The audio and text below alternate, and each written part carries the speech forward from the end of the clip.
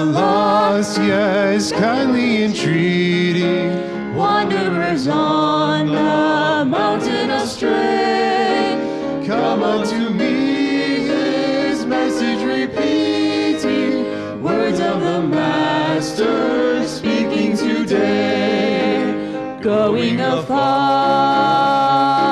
upon the mountain, bringing the water back again into the fold, the fold of my Redeemer. Jesus the Lamb for sinners slain, seeking the lost and pointing to Jesus. Souls that are weak and hearts that are sore, leading them forth in ways of salvation, showing the path to life evermore. Going afar upon the mountain, bringing the wanderer back again. Into the fold of my Redeemer, Jesus the Lamb for sinners slain. Thus I would go on missions of mercy, following Christ from day unto day, cheering the faint and raising the fallen, pointing the lost to Jesus the way. Going afar on the mountain, bringing the wanderer back again into the fold of my Redeemer, Jesus the Lamb for sinners slain. Amen. Thank you guys so much. That right there is probably one of my most favorite songs in the hymn book, and it's mostly because I love to pretend that I'm a bass. I'm really sort of bassy in the morning, and then as the day goes by, I just get a little higher. But I love bass and trying to sing a little lower. And that song has like everything. You know, you're out of the range on the front, on the top end. You're out of the range on the bottom end. It's just a perfect song. I love how it was written. Well, welcome to Campion Study Hour. Welcome to the Sabbath School class. For those of you who are regular attendees of this particular Sabbath School class, we have switched it just a little bit. We won't be doing the Sabbath School lesson. We are in the middle of the West Central Young Adults Conference, and so we have a special Sabbath School class prepared for this particular conference. And we're actually looking at the story of Abraham. We're going to get to the story of Abraham in just a bit. Campion Academy students, as their theme, they are going through Abraham, and so we decided to incorporate that into the Awaken conference. Up here on the stage, I have a great set of panelists that are wiser and better looking than me, and so that's why I picked them. They make me feel young. I am the oldest one here. We'll take a moment of reflection for that. All right, next to me is, we don't need any introduction, but this is Pastor Michael Getz. He is the lead pastor here at the Campion Church. And Pastor Michael, thank you so much for allowing this conference to take place here and for being on the panel. To my left is Mindy. Mindy is the president of the West Central Young Adult Group, and she is a cowboy girl. She is born and raised on the farm with cows and horses and big tractors, and I can't wait to see her farm one of these days because I like big tractors. And then next to her is Siggy, and Siggy is the vice president of the West Central Young Adult Group, and he is just a wonderful addition. These two are our main leads for the team. Us two on this side, we're the advisors for the group, and I tell you, God has blessed us, Michael, with just two two talented young people that are strong leaders and love Jesus Christ, and I love to see that. So thank you guys for being on the panel. Let's bow our heads together as we begin. Father, thank you for today. Thank you for the Sabbath. Thank you for the rest that it provides. How much wisdom you had when you did all of this. You created all of these things, and you realized that we needed a rest day. We needed a day to spend with you. And so today is a high Sabbath. Every Sabbath is actually a high Sabbath, Father. But today we are here in your presence. Here's what we're asking. We need your Spirit. We're about to study the Word of God, Lord, and we cannot understand it without your Spirit. These are spiritual things, and spiritual things are spiritually discerned. So please, Father, please send us the Spirit of God to be with us, to open our hearts, to open our minds, to help us understand your word and draw close to us. We pray in Jesus' name. Amen. My mind, as we went through this study, my mind went to the opening of Scripture, the prolegomena, the beginning of Scripture. There, in the opening words, in the beginning, God. And there's this spectacular display, guys, of the power of God, of the supernatural power going on right at the beginning. And I think that sometimes, I don't know about you, but sometimes I read the Bible and I gloss over things, just something that I've read in the past, and I just run right through it and try to get to something else. And this is sort of, I think, one of these places where I've glossed over in the past. And so as I was thinking about this study, I thought about those words, in the beginning, God created. And there's something that spoke to me and said, pause for a moment and think through that. And I realized there is much more going on there than meets the eye. I think we need to not take that lightly. It's probably one of the most dynamic and sovereign statements that we find in Scripture is right there. In the beginning, God establishes God's authority. And God establishes his authorship, his ownership, his power. And it's no surprise then that end time issues, when we're talking about the end and what will be the issues in the end, that we're dealing with these very same items, the authority of God, the authorship, the creatorship of God. All of those things Satan has tirelessly worked over the ages to bring into question. He questions whether God is the author and creator. He questions whether God is authority, and he tries to lead us away and places himself on his man-made or devil-made throne and tries to pretend that he is authority. And God's response, we find God's response in Revelation chapter 14, verse 7, part of the first angel's message, where he says, fear God. This is the end time message. He says, fear God and give glory to him, for the hour of his judgment has come, and worship him who made heaven and earth, the sea, and the springs of water. Revelation 14:7 points us right back to Genesis chapter 1, establishing that God is, he is authority, and he is author. I was reading some years ago a statement where Ellen White said, it would do us well to just read Scripture slowly. Read a verse slowly and just stop and contemplate. There's much more that meets the eye in all of these verses in Scripture.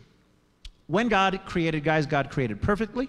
Genesis 1:31 records that God saw what he had made, and indeed it was very good. And amongst the jewels of his creation, the treasure that shone the brightest, the zenith of his creativity, that's where we stood, Adam and Eve. We were right there. We were the top of his creation. He created us. He molded us. He stepped down. He got dirty. I love this part because God gets dirty in Genesis chapter 1 and 2. He gets down there and forms us and makes us out of the clay. It's the incredible love of God. He could have just spoken us into existence. Remember, God creates ex nihilo. He creates out of nothing. He just speaks it and it comes. But he didn't do that for us. He stooped down and he molded us and he fashioned us. And I love that. And then he laid on Adam and Eve just one prohibition, just simply one. Don't eat of the tree of the knowledge of good and evil. That's it. You can eat of everything else. You can do everything else. Just don't eat of that tree. And unfortunately, Adam and Eve did that which they were asked not to do. They ate of the tree. And we're in this mess today because they ate of that tree.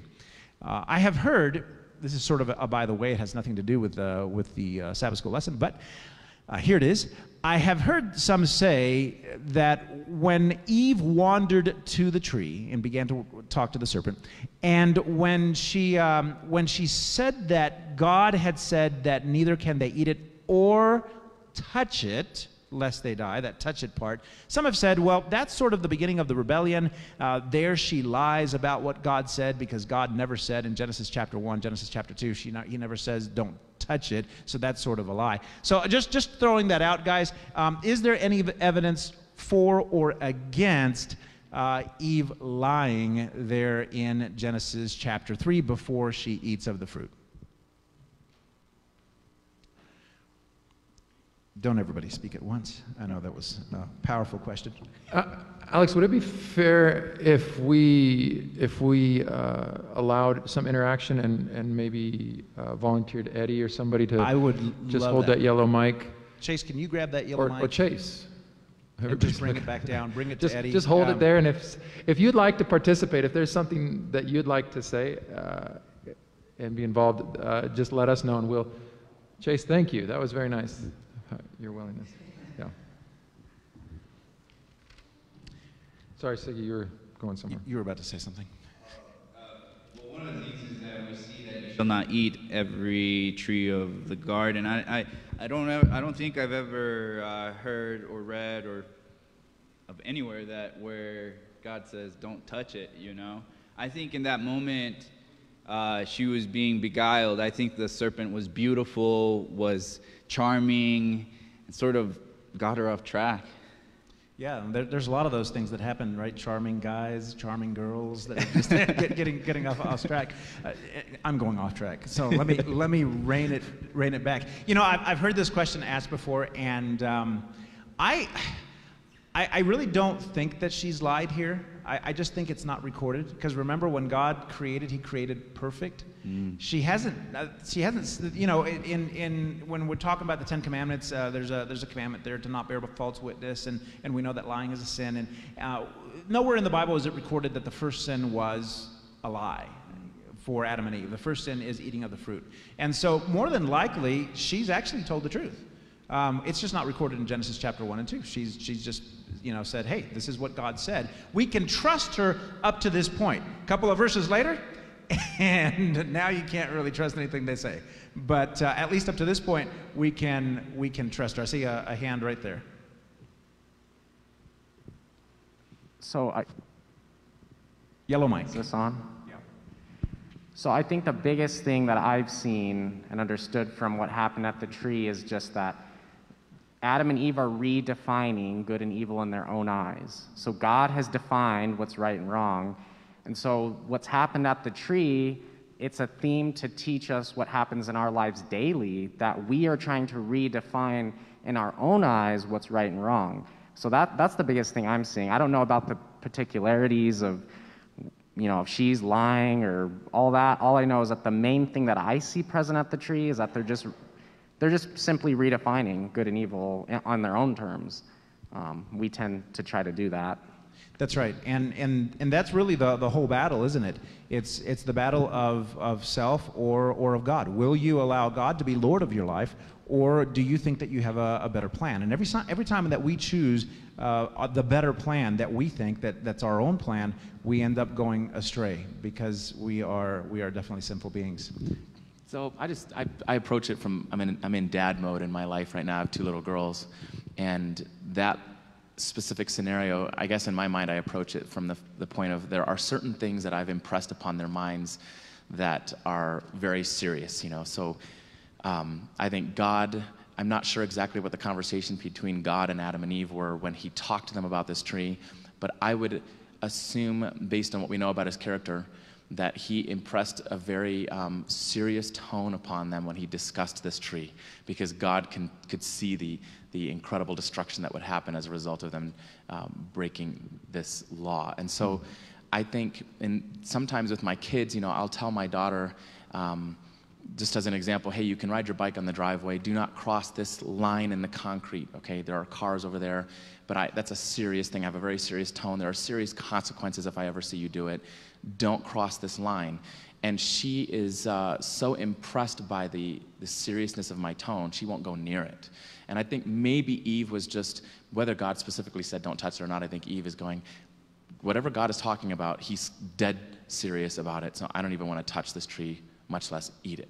And so that's my approach. My approach is, hey, she's taking this very seriously, and just as my kids do, they'll stay a foot away from that line because they know it's serious not to go anywhere near that. Yeah, that's awesome, man. I appreciate that, especially from a father's perspective. I've got a bunch of children, and I'm thinking I'm going to send them to your house.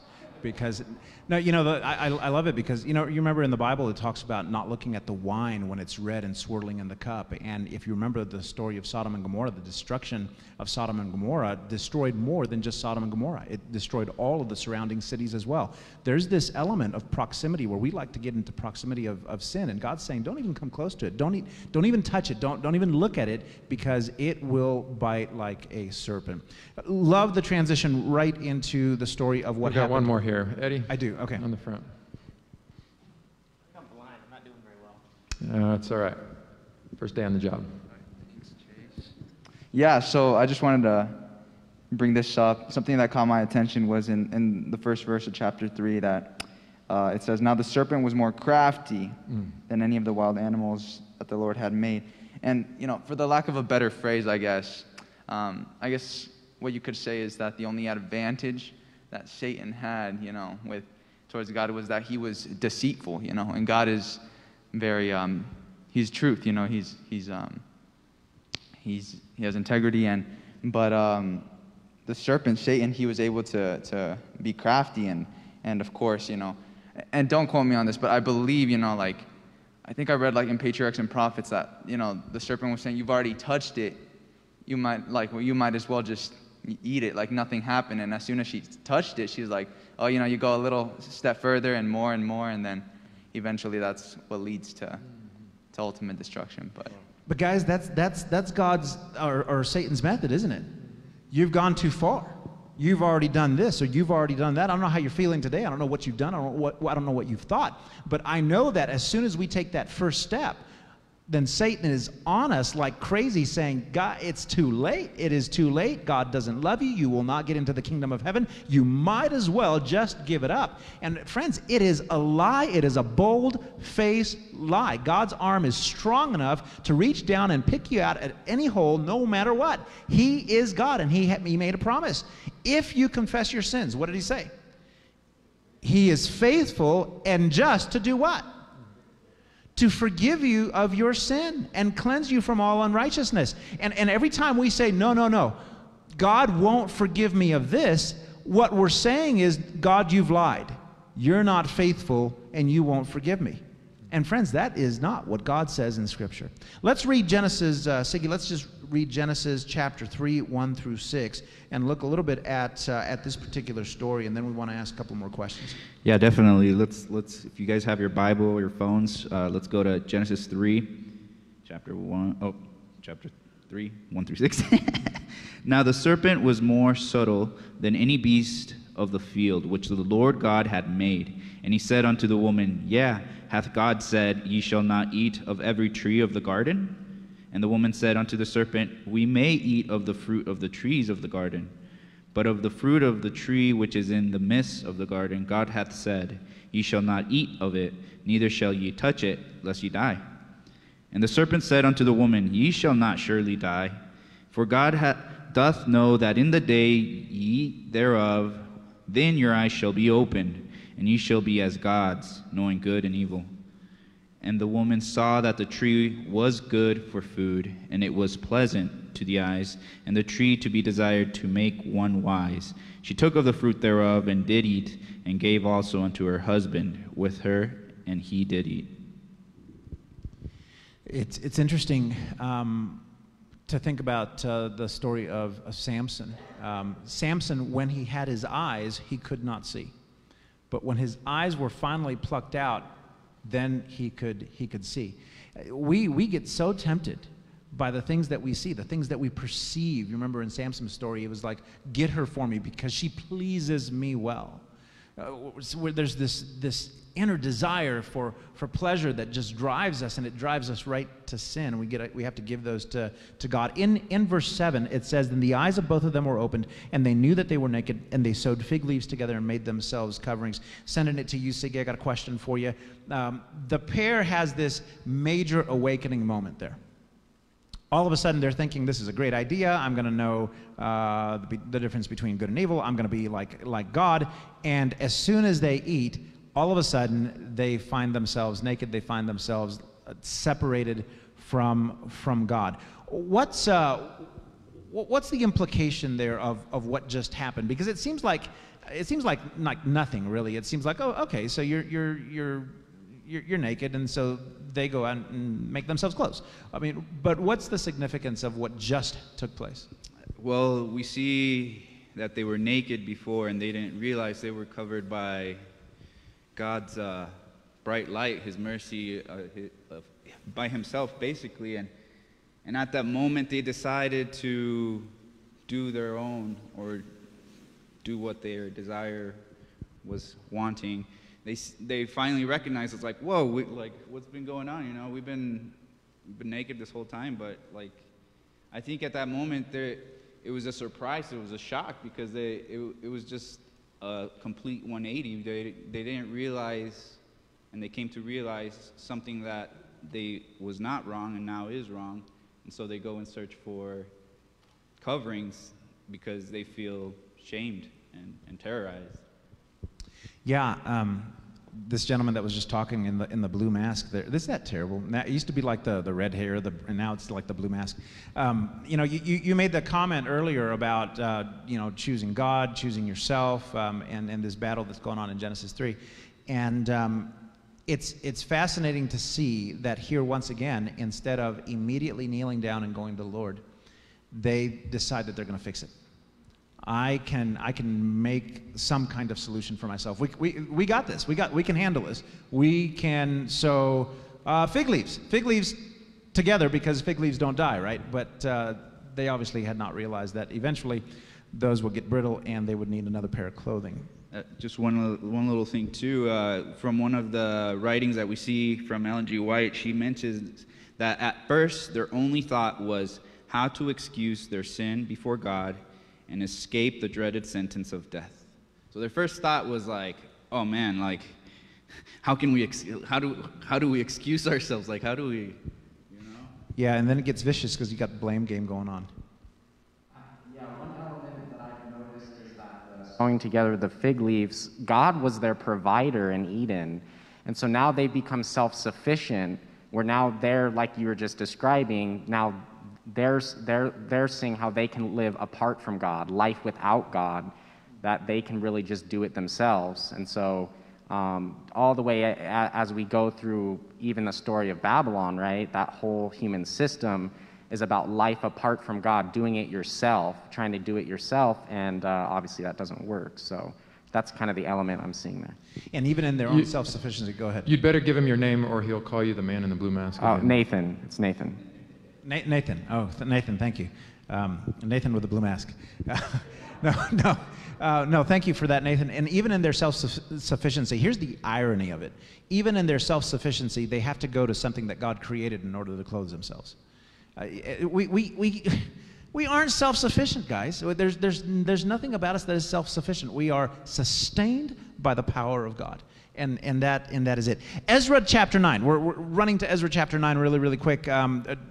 Not for a long time, but you remember the story of Ezra chapter 9. They've gone back to rebuild the temple. We're studying this at the Voice of Prophecy right now. And Ezra is approached with the fact that his leaders have intermarried with the heathen, the unfaithful pagans out there. And so he does some radical stuff. He grabs a lock of his hair, he pulls that out, he grabs his beard. That's why you don't have a beard, right? He grabs his beard, he pulls that out, some hairs there, he tears his robes, and then he kneels down before the Lord, and he is absolutely quiet. Then he prays, and he prays powerfully. And what strikes me about this whole thing is that Ezra recognizes the sinfulness of sin. As soon as he hears it, he recognizes the sinfulness of sin. And it strikes me that Adam and Eve did not recognize the sinfulness of sin until they felt the nakedness. It's like they had to actually feel consequences in order to recognize the sinfulness of sin. Now, Pastor Michael, throwing you a question here. Why do you think we often fail to grasp the sinfulness of sin? Ooh. Siggy, I want to skip that question and go to what you said. I'm coming back. I had a colleague of mine in the seminary who did some research in the Hebrew expressions here of the whole fig leaves. And there was actually a light quality that came from these leaves. That it's expressed that they not only tried to cover themselves, but they tried to create their own light. And they tried to cover, and that's the whole excuse that you were talking about. Immediately we try to excuse sin, which then answers this question. If there is anything that I'm trying to excuse, it can be, watch out, it's probably a sin. We don't excuse other things. I tell young people this line, if you say one of two things, then it's 99.9% chance it's wrong. If you say everyone else is doing it, it's probably wrong. Because you don't say that about anything good. And secondly, it's not that bad. If either one of those come to your mind, it's the satanic whisper from the serpent again. Hey, it's not rich. Shh, come on. Why do we not think? Why do I think we fail to grasp the sinfulness of sin? D. Casper did a great picture in first service of what sin does, the tragedy of the cross, both the tragedy and the beauty of the cross. I think we should reset our whole system. This is our current system, all right? We've got two tables up here. Let's call that the good table, and this is the bad table. This is the sinful table. We're the sinners. And between the two, there's a line. I don't know if you can see it because of the flowers, but right behind the flowers, there's this line. And so in this paradigm, I'm the most sinful, and Pastor Alex is sinful, but less sinful. And then there's step over the line, and Mindy is righteous, but not as righteous as Siggy, because he's gone to the far extreme.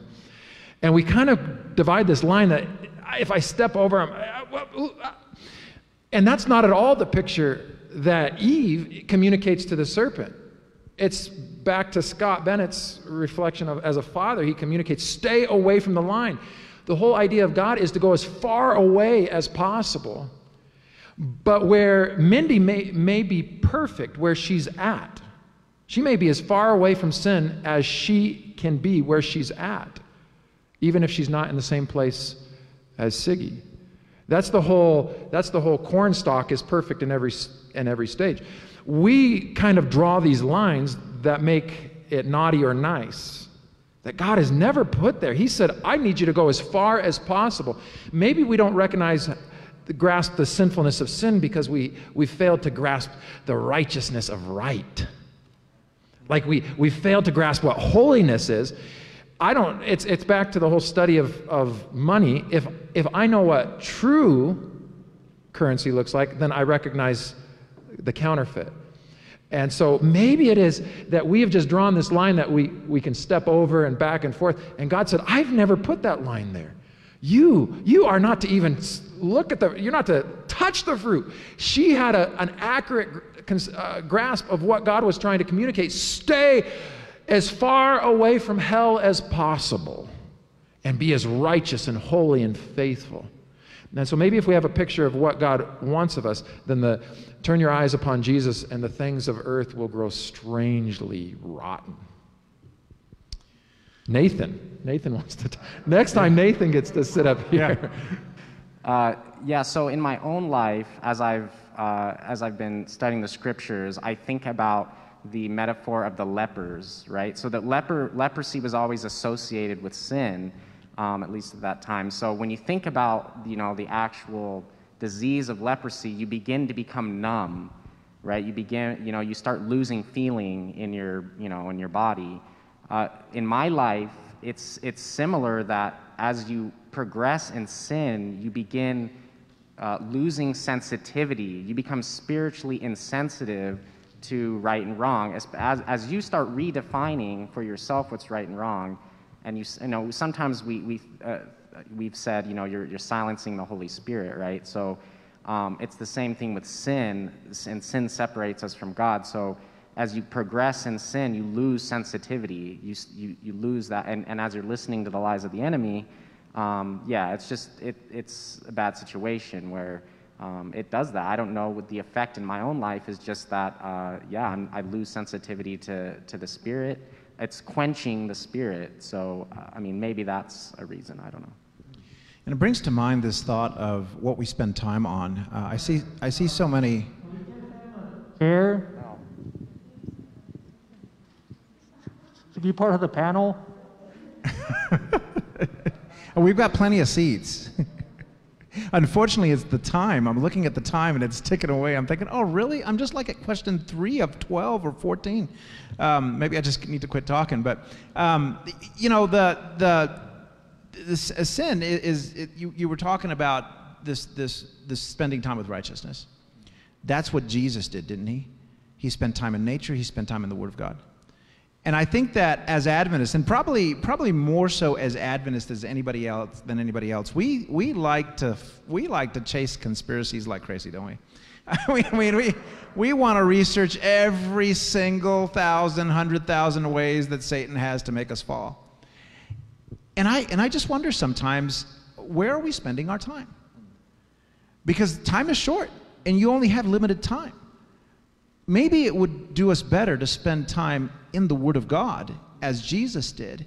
And when we spend time in the real, God will bring to our mind and show us what the fault is when we see it. Mind, character, and personality says, the heart preoccupied with the Word of God is fortified against Satan and sin. And it's so true. It goes right along with what you were saying. Where our hearts are and where our minds are focused, that's where our treasure is. That's where we're focusing and building that. Absolutely. I have to run through a lot of this really, really quick. I've got way more notes than we're going to cover. But in Genesis chapter 6, just a few chapters later, we see the flood account, and we know that Noah preached for 120 years. And so I'll just throw this question out here to you, Siggy. Why do you think that after 120 years of preaching and teaching, the awakening of the masses occurred only after it was too late? Only 8 went in that ark, and you know, I can imagine people were knocking on the doors as that first raindrop hit. Why is it that it took that long, and what are the implications of that? They were awakened to a point. They were awakened to the reality that God's power is true. In regards to them being repentant of denying God, maybe not so much. You know, we see it, stories in the Bible where we see the Pharaoh, we see, who is it, Balaam, and these people go through these experiences, and they are awakened at that moment, but then they're like, all right, back to whatever I was doing, you know? So they've never seen rain before, you know, everything's a mist, and it talks about how God came and sent an angel to close the door, and they saw all of this, and they saw the animals come into the ark, and yet they still didn't believe. But until that moment that they felt that drop of unknown, you know, they're like, oh, it was true. But and I like the point that he just made. I hadn't even thought about that. They weren't awakened. They never were awakened. This was a Judas moment. They hated the consequence of their action necessarily, but they weren't really awakened to the love of Christ and wanting to be with God. Fascinating. Thank you, Siggy, for that. Can I point the finger back?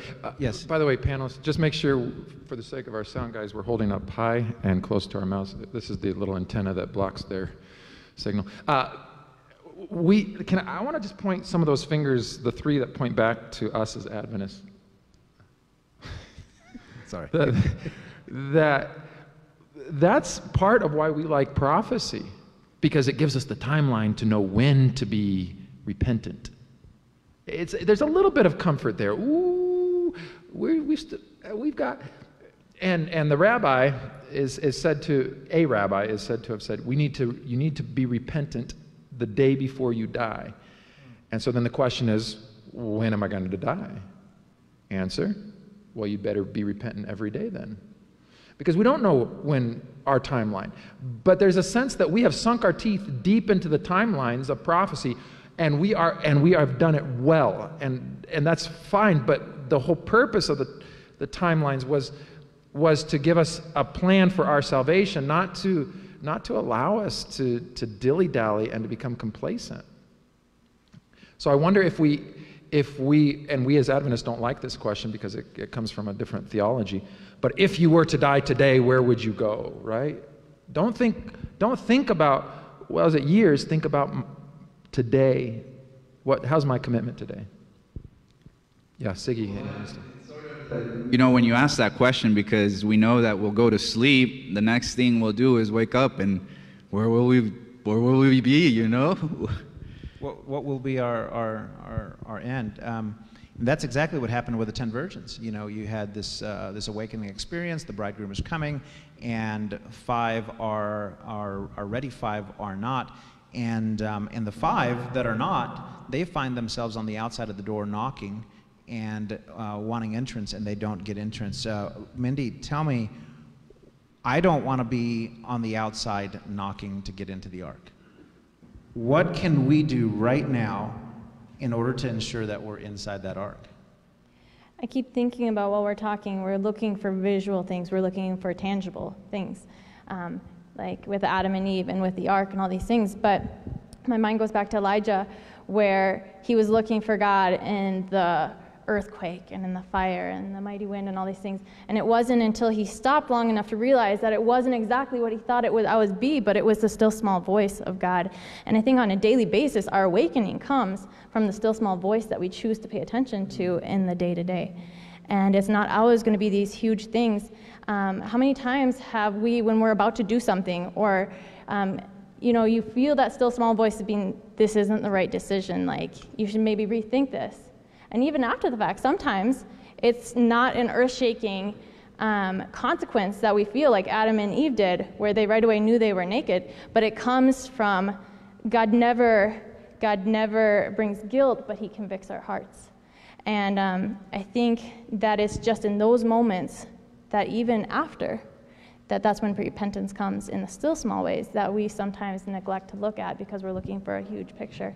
And we're told that in heaven, even when we don't see the consequences right now, in heaven, the curtains of our histories will be pulled back and we'll get to see the full picture. And so that's maybe the first time that we'll really see the consequences of some of the choices that we've made. And so I think it's the day-to-day, the small ways that the Holy Spirit, we read in Scripture where the Comforter, the Holy Spirit, is sent, and that is what will convict us of our sins as well. And I think it's in learning to hear that voice and not just reacting to the consequences and the things that we see that we really feel the awakening in our hearts. In the still small voice, and if God speaks in a still small voice, that means that we have to prepare ourselves to hear the still small voice.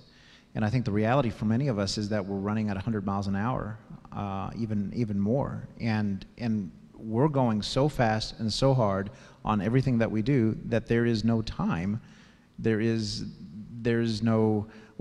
too much noise, there's too much stuff, and we can't hear the small voice of God, the Holy Spirit, that's prompting us, no, go this way or go that way. Nathan. Can I, really quick, I just want to read something that's helped me. Sister White writes this about time. She says, the shortness of time is urged as an incentive for us to seek righteousness and to make Christ our friend. This is not the great motive. It savors of selfishness. Is it necessary that the terrors of the day of God be held before us to compel us through fear to right action? This ought not be. Jesus is attractive. He is full of love, mercy, and compassion. He proposes to be our friend, to walk with us through the rough pathways of life.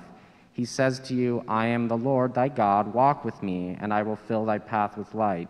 Jesus is the majesty of heaven. He proposes to elevate to companionship with himself those who come to him with their burdens, their weaknesses, and their cares. He will make them his dear children. So I just think in my own life, we are always harking on time. What can I do? What can I do? And it's just a relationship with Christ. He just wants a relationship. And when we focus on that, we won't be compelled to action through fear. I think that time does that. I don't know. And believing God's promises that He really does want to hear us, that He does want to hear your burdens, that He's there. Dee talked about that last night, that you might not feel that God is there. He might not be answering fast enough for us. It might not be on our timeline. It might not be in the way that we are thinking. But the reality is that God is right there next to us every single step of the way, and He cares about what it is that we are suffering. Amelia. Brought up that quote. I read it recently, I think in Maranatha, about how we hear about the shortness of time, and that's always held before us to compel us to act. But that shouldn't be necessary. And plus, we don't know how much time we really have. If we say, oh, such and such is going to happen in this year, and then once that happens, then I'm gonna repent, and then I'm gonna come to the Lord fully. But we never know when our time personally is going to be up. So yeah, it's especially with this theme, with this conference, with Awaken, that's not wait till a certain time to awaken. That's awaken now.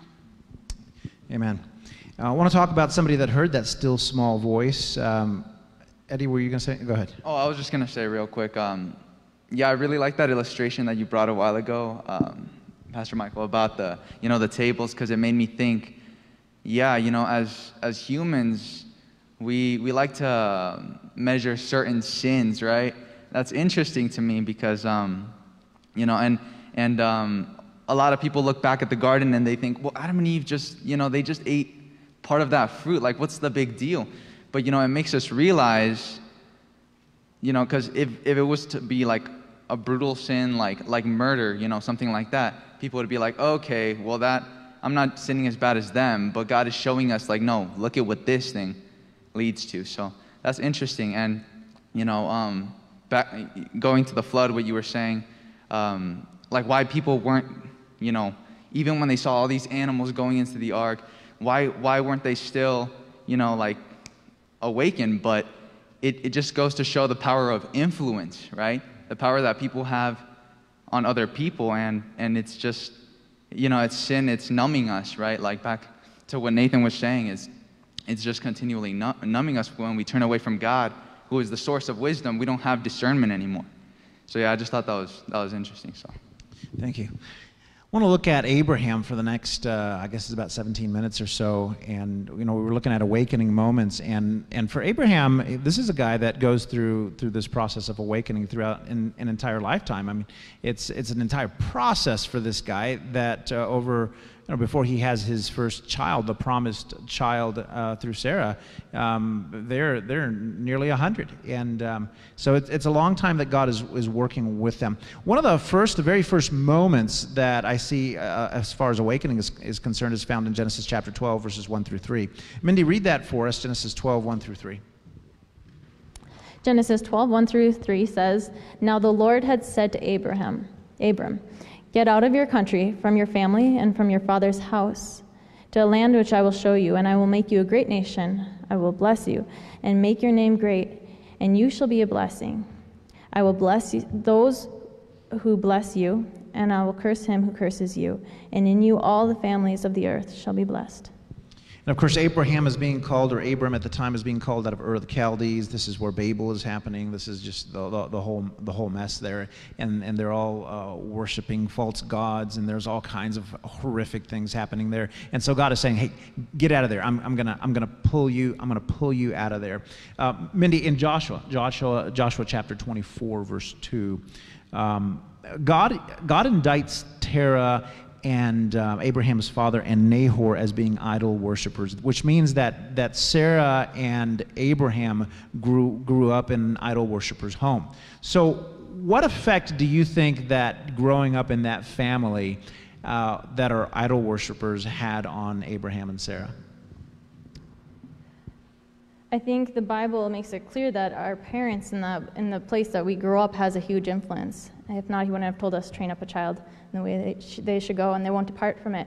And so I know that it had to have had a big influence. It was a lot of what the culture was at the time too. So it wasn't probably just the household. It was the whole concept. But when God calls, all of his biddings are enablings, and he promised all throughout history up to that point.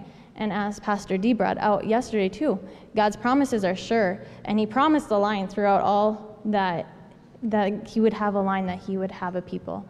And I think that's the part that's the strongest pull to this, because I was looking at it, and it's true in a lot of practical ways. He should have just followed that. But we also see how God promised, so he will enable, and also he provides a way. And he pulls Abraham out of the situation. And sometimes it's the same for us. Sometimes it takes backing up and getting out of the situation. And so I think that ultimately it was God's plan, and he put in the steps, and Abraham was just faithful in what God had taught him already, and how he continued to grow. And we see places throughout, like Abraham is an amazing godly figure in the Bible, but he also fell. He also made mistakes. And yeah. And I can't help but wonder, are those mistakes, were they implanted there from the beginning? Everything that we take into our minds and our hearts, it just sits there. It gets filed away. It gets pulled out. Even myself, I spent a lot of years working in the world, and even to this day, if I'm in the garage and I put a screwdriver through my hand, I am surprised at the things that my mind decides it wants to just blurt out. And it's like, Lord, are you kidding me? I gave you this a long time ago. Why? It sits there in the mind. It's just there, ready to be activated at any point in time. And this is why the Bible is saying, hey, guard your heart, guard your mind. Don't just let anything come in there. Be very, very cautious and careful what comes into the mind. Listen, there are many of us that are in different situations, and we have in the gymnasium, I believe, at least 100 plus young people that were here this morning listening to that. Every single one of us comes from a different place, a different home, a different background, or we have different challenges. Many of us at times will find ourselves in situations where we have ungodliness all around us. How can we protect ourselves from being influenced by those things that are around us that we have? So for some young people, they can't move out of their house. And for others, you go into a work environment I was just going to a store, coming out of a store the other day, and 2 or 3 young people came out there. They were they were young people. And then all of a sudden, it was just this slew of swear words. Blankety blank, blank, blank, blank, blank, blank, blank. And I've got my little kids. Well, my little daughter is a parrot. All she has to do is think she heard it once. And boom, that's her favorite word. And so we're influenced by all of this stuff that we can't help. So how do we protect ourselves from this? Anybody take that?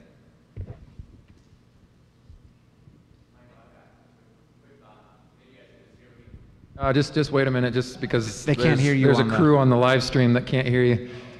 But Chase is fast. He is fast, like it's them long legs, like cowboy fast. So I think we don't have to overthink a concept like this, and this is what I'm going to try to teach my girls as they grow. When you work on a farm, you are going to get dirty. It's just inherent. It comes with the territory. You are milking the cows, you're going to get cow dung on you. You are taking care of the chickens, you're going to get filthy. One thing you do every day is you wash, and you go home and you clean up. And I think in a world where it's full of this negative influence, when it's full of different ideologies and concepts pulling you in different directions, you go home, you take a moment, and you wash. And washing, to me, mind washing, is getting into the Bible, recalibrating. And I think that's probably one of the biggest things that helped me growing up and living in it. My family's actually Muslim, and I was surrounded by that influence a lot in the family dynamic, and having an opportunity to recalibrate by spending time in God's Word, spending time in the Spirit of prophecy. It just, when you get confused, or you feel like you're being pulled, or you feel like you're getting dirty, you have an opportunity to recenter and wash. And I think sometimes we can remove ourselves from the environment, that's true, but when we can't, I think we have to learn to wash. And I think that's an important concept. So. We'll bring the mic up front here next. I'll fill with my input here. That line that Scott sang after first service, "Come to Jesus," is a line that I was giving premarital counseling to a young couple that were not Adventist, and they were living together, and so there came a point where we challenged them. I challenged them. What about taking a stand for what is right now that you understand that before your marriage, what if you take a stand for what is right? And I asked them, have you ever done that before? And they said the one had more of a Christian background, the girl did not. And she said, well, we keep having these come to Jesus moments, and then we move into separate bedrooms, and then we come back together, and then we have another come to Jesus moment. And so I just said, well, maybe you need to come to Jesus every day. Maybe we need to come to Jesus every day. That's the only way to defeat this thing, is come to Jesus every day. Let our minds be saturated and consumed, and come to Jesus today, tomorrow. So, as young adult and coming from a home where I was literally the only one going to church since I was 14 years old, I've learned in my life, well, the Lord had taught me in my life to have my personal time with Him. So it's not just going out and seeing the things. There's some of us that inside our homes are going to see everything or many things that are not going to help us for growing in Christ. So it's very important, those that have children and all of us as young adults, to have time with God, to learn how to have our own special time with God and set our spot where we can find that quiet place, even if we have to wake up very early in the morning to get to have that quiet time with God. And then He will give us also that wisdom and that power from Him to know, to discern. That discernment, that's the word I'm looking for. So to know what comes from Him, what should we have in our lives, and what not. And so this is something that you can teach also to children, even when they are very little, so they can grow up learning that already. And this is what Jesus did, right? He said, or He tells us that He spent nights in prayer, and He would go into sometimes all night long, sometimes just alone in the garden, trying. Ellen White tells us that sometimes he would go into these all-night prayer sessions, and it looked like he was going to die, but he came out of that revived and ready to work again. And I love that, because we cannot keep ourselves from working in the world. That's why we've been placed here, to go and call people home. It's almost over, guys. Jesus is coming soon.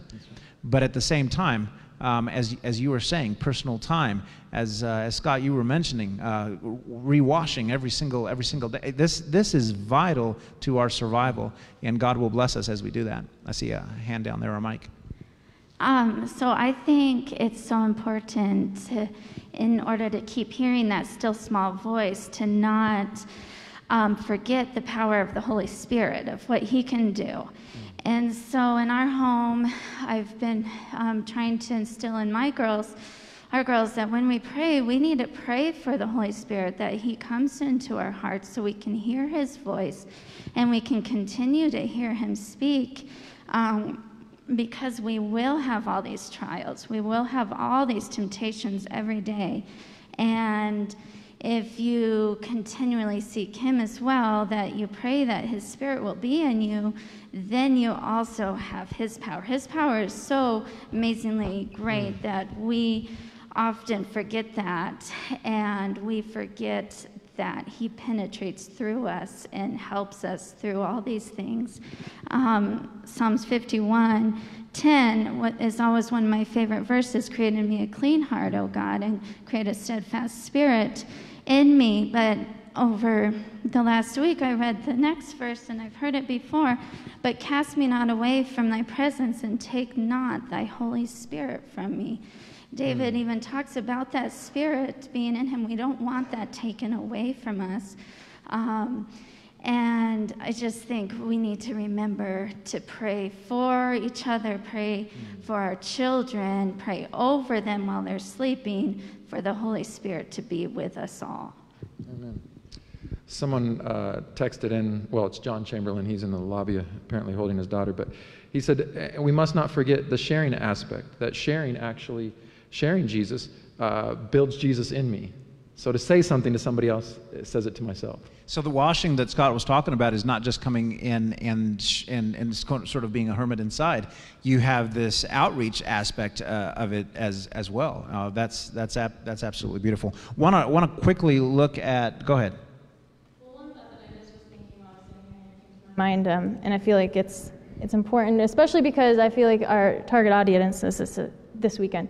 But I remember, like, in younger years, you hear some of these concepts of, like, spending time with Jesus and all these things, and sometimes I would find myself where I'm like, I'm doing this. Like, I'm spending time with him, I'm searching for him, I'm trying to do everything that I keep hearing, but yet sometimes it's just not quite there yet. And so I'm thinking of, like, when I was in high school and things, that you feel like you're doing all the actions, you feel like you're seeking God, and God promises that he's going to be found, but sometimes it takes asking super intentionally. Like, God wants us to ask for specifics because it's in that we see him specifically. And so just kind of a thought that came to my mind, and I think it's worth sharing, is just that intentionality. So if anybody's struggling with that, like, sometimes you need to ask for the specific to see the specific answer instead of the big picture. And sometimes that's what it takes to bring that relationship. Persistence, keep on going no matter what. God is there, and being intentional. Abraham has so many different awakening moments. One of those awakening moments is when the Lord shows up and he says, I'm about to destroy Sodom and Gomorrah.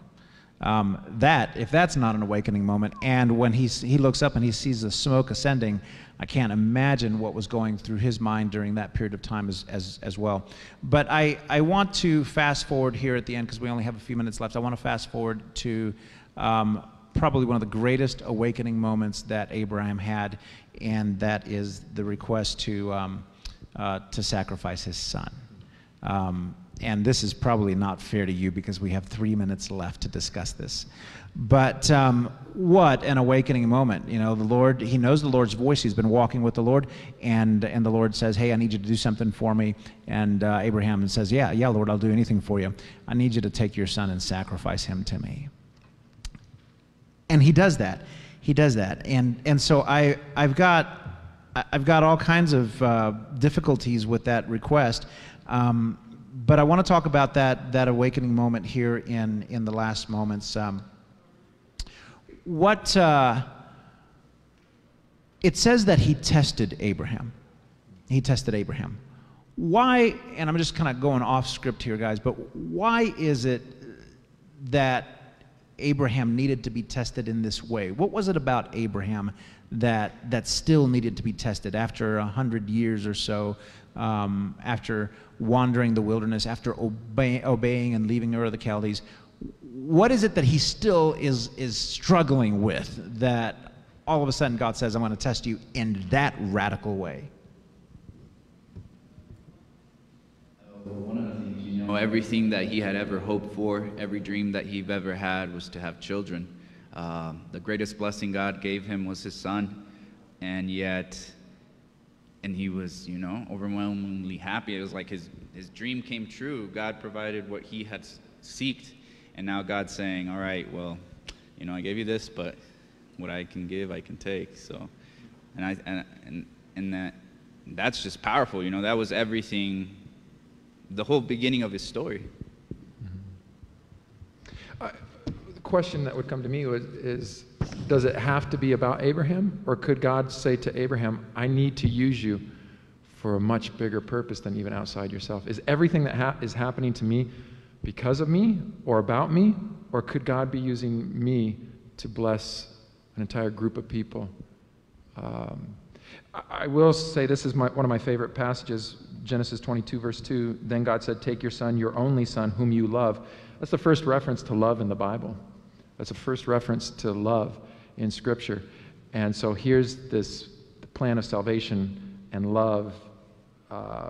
We know it's there, and God intentionally uses that inserts this word, now I'm going to teach you about love. I'm going to teach you about love. Because you can do all the obedient things and be right.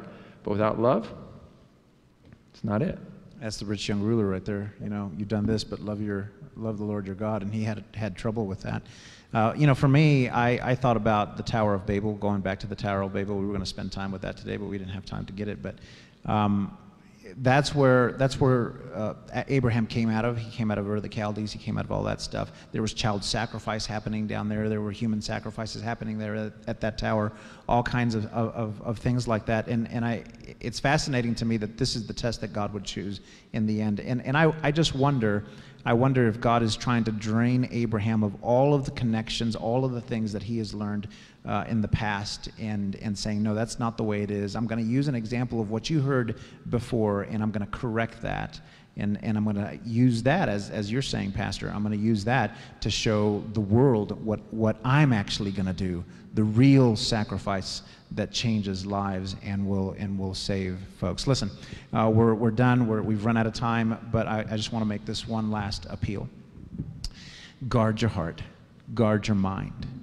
There are so many influences that are happening out there, and it's so easy to just think, oh, I'm okay. I'm not being affected by this. Know that subconsciously your mind is this computer that is registering everything it sees, everything it hears, everything it touches, everything it tastes. All your senses are in hyperactive mode, collecting data, and it gets filed away in your mind. And it has to be washed away. Wash it away through the blood of Jesus Christ. And then God guarantees that you'll be in the kingdom of heaven. Let's pray. Father, I thank you for the lessons that we learn through Scripture. I thank you for all the stories, the good ones, the bad ones, the ugly ones, the beautiful ones, everything just laid out bare. Because when we read Scripture, we realize that is our life. We resonate with these things, and we're so grateful for a God that knew what we needed, and you wrote those things in the Word of God to bring us strength. Today, Father, today we ask that we will be renewed. You gave David a new heart. You gave King Saul a new heart too. He blew it. But David took this, Father, opportunity, and you call him a man after your own heart. And so here's what we're asking this morning. I pray that you'll give us a new heart. That you will take the crusty, old, black, dark, and violent heart that we have. You'll rip it out, and you'll place in it the heart of Jesus. Bless us, Father, as we continue striving. We want to be inside the ark. We want to be in the kingdom of heaven when you come. And so, Father, I ask that you will take us and hold us and shape us into a child of God. In Jesus' name, amen.